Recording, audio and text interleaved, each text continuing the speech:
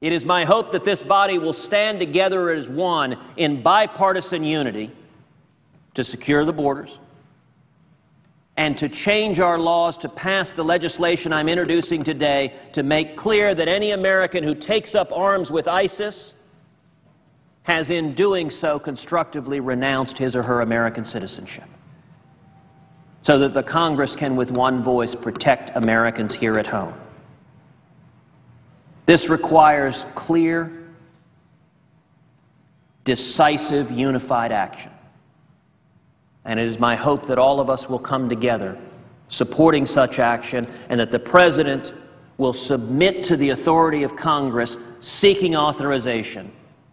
to protect America against ISIS and to engage in a concentrated, directed military campaign to take them out.